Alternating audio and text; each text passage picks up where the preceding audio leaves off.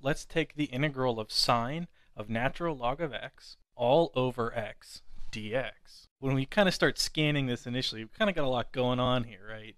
But if you look, whenever we're doing u-substitution or integration by substitution, we're always kind of looking for a function within another.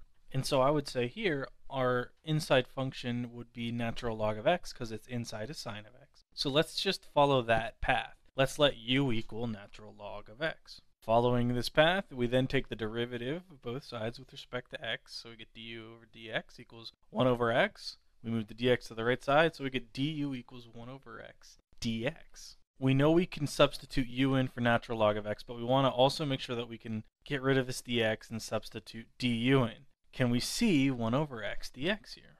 Well, if you look in the denominator, you see we have an x, and we can technically rewrite this as sine of natural log of x times 1 over x dx. And whenever we write it this way, it kind of becomes a little more obvious. Du was here the whole time.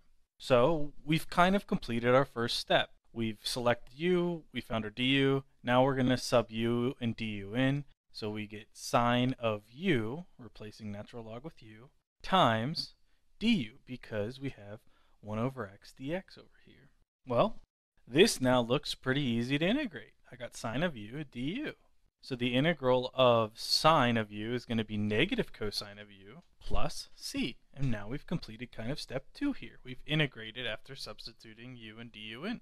And so all we have left is doing step 3. Replace our u with the function of x that we originally set it equal to. And so we'll end up getting negative cosine of natural log of x plus c, because we replace u with natural log of x.